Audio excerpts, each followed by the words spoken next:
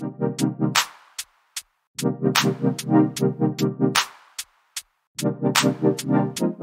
going on, everybody, and welcome to the other side of the Firewall podcast, where we talk the latest and greatest cybersecurity news, as well as we highlight those movers and shakers and glass ceiling breakers, those people of color who've made it to the other side of the proverbial firewall. My name is Ryan Williams. As always, I'm joined by Shannon. What's up? What's up? What's going on? Welcome to Wednesday's episode. So for those who are new to the podcast, Monday and Tuesday are topics, so definitely check out this week's. So going backwards, on Tuesday we talked about compensation for CEOs and how that'll be tied to their cyber practices. So there'll be consequences for bad cyber hygiene and things of that nature. Then on Monday, what do we discuss on Monday? With the five families. There's five ransomware gangs that have combined forces to become Voltron out there, and just our stance on it and how they publicly advertise themselves and their I guess their first heist within their syndicate. So definitely check that out on Monday's episode. And then on Thursday we'll probably do a throwback Thursday. We'll do an older episode. Because I kind of like that format. And then Friday is everything else: movies, books, games, all that good stuff. So without further ado, I give it to Shannon. First off, I want to say I love the Voltron reference. That was awesome.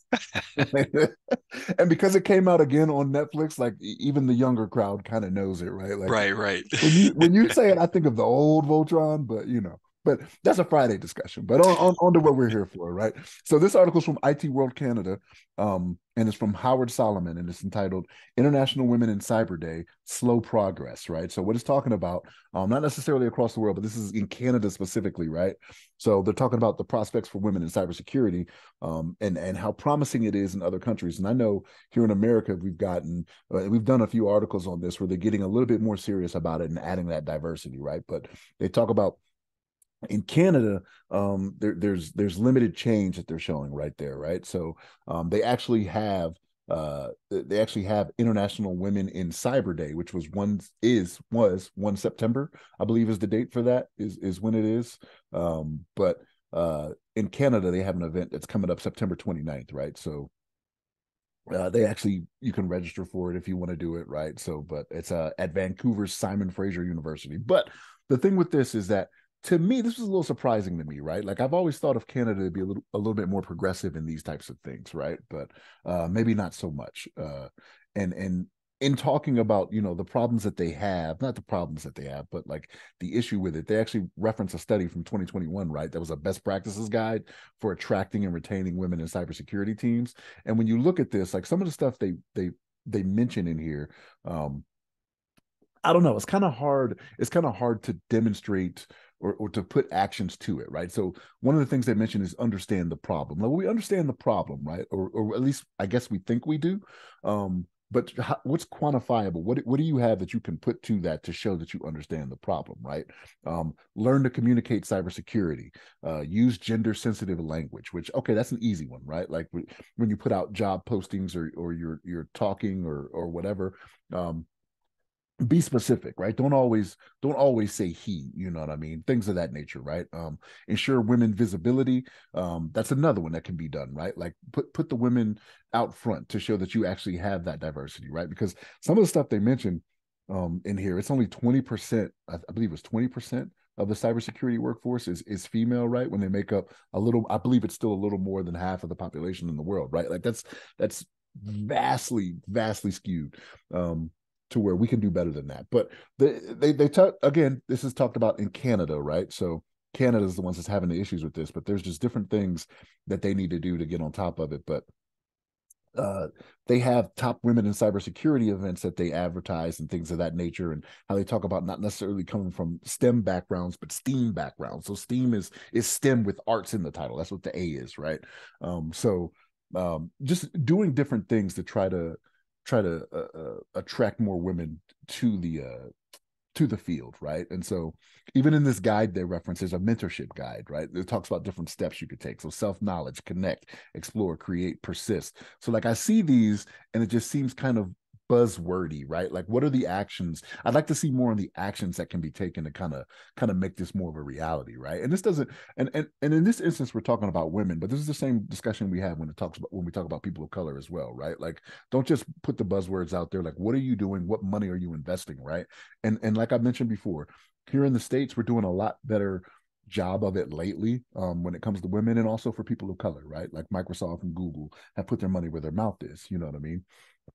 Actually putting billions into different communities that are that are majority black or Hispanic. You know what I mean? So this is again, I thought Canada was a little bit more progressive than this to where they wouldn't have this problem. Like they'd be ahead of us in certain things like this, just like with the EU, right? Like there's articles we do with the EU where it's just like, man, yeah, we definitely should be on that level, right? But I'd like to see, again, more actionable things that could be done and not just the buzzwords. But Ryan, what's your thoughts on this? Yeah, make sure that you're like, share, subscribe, all that good stuff. Hit a bell if there's a bell. I don't have a good segue for this, but please send people our way in our direction for the podcast. Um, but in all seriousness, we always do these articles when we don't have a woman on the panel. I'm just like, man, every single time.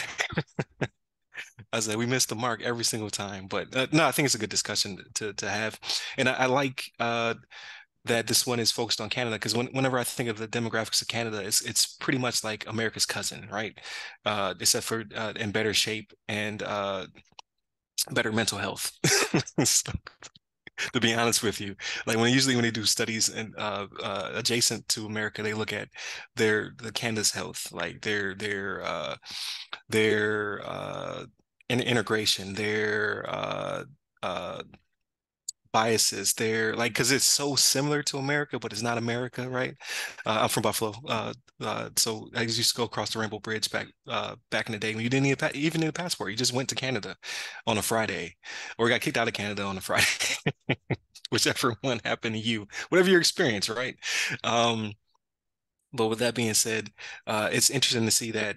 I don't necessarily believe that we're ahead of them. We're just we have better strives going right now. I think the percentages are very similar because again, how does over half the population not have a demographic over 20%, right? That doesn't even make sense. Like you make a 51% of the population, but only 20% of those in cyber are female. And I think it not only is an issue with the pipeline and being STEM is kind of what, or STEAM is what they talk about in the article, but also retention. So like in the States, you see a lot of women are leaving cybersecurity because of it's very male heavy.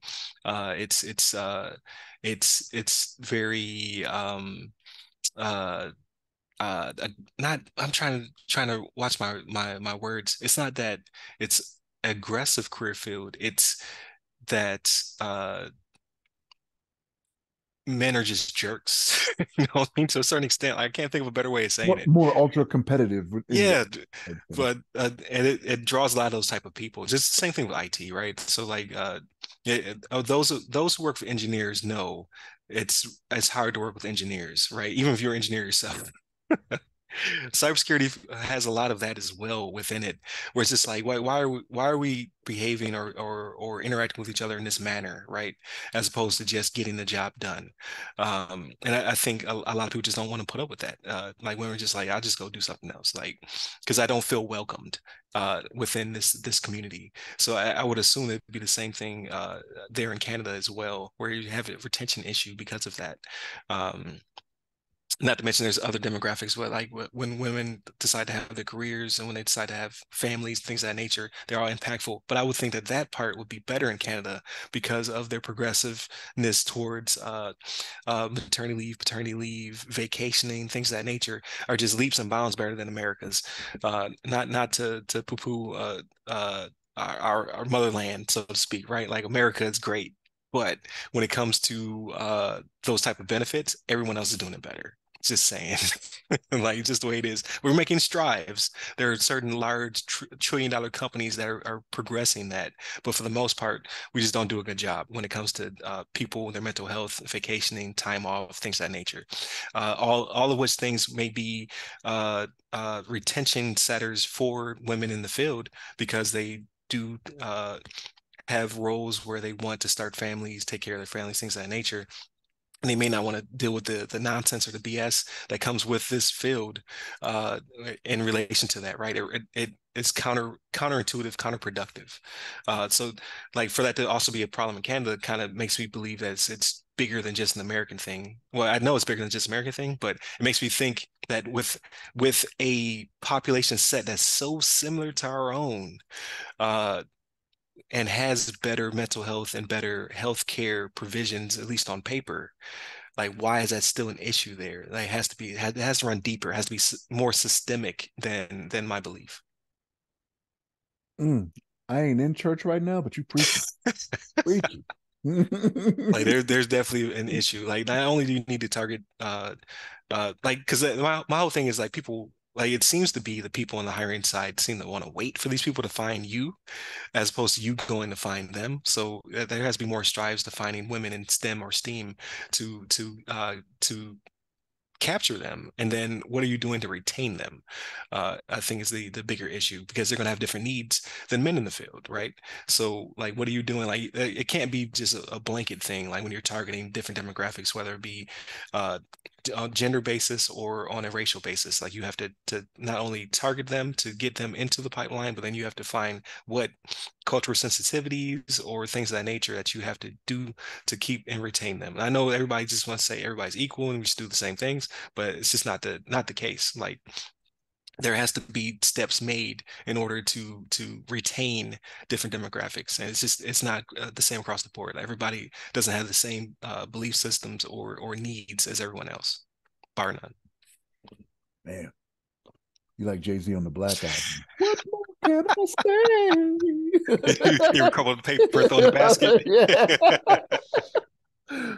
We'll see what happens when I no longer exist. That's what he You're said. right. Man, So that we'll was see. on point, man. Like I can add nothing to that.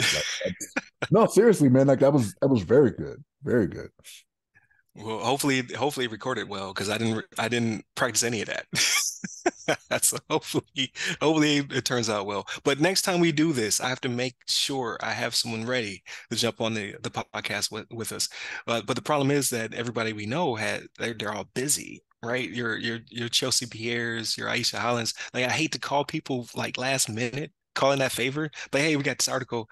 Definitely want to set you up for it.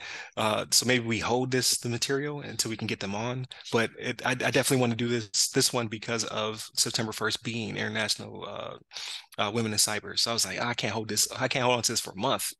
Then it's old news, right?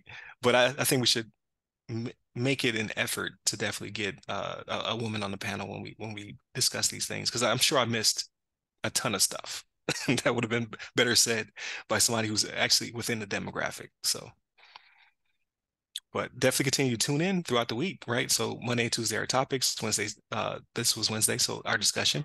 Thursdays will typically be Ask a CSP. I have two more in the pipe coming down, but they'll probably be later in September, early October.